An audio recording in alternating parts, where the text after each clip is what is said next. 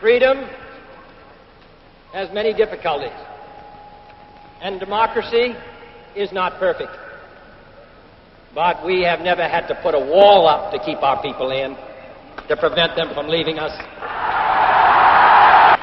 While the wall is the most obvious and vivid demonstration of the failures of the communist system, for all the world to see, we take no satisfaction in it, for it is, as your mayor has said, an offense not only against history, but an offense against humanity, separating families, dividing husbands and wives and brothers and sisters, and dividing a people who wish to be joined together. You live in a defended island of freedom, but your life is part of the main.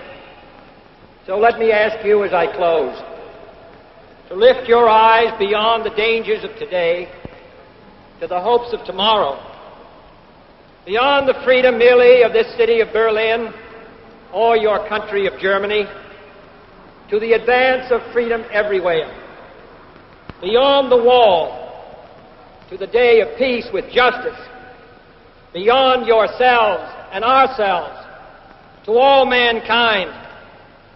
Freedom is indivisible, and when one man is enslaved, all are not free.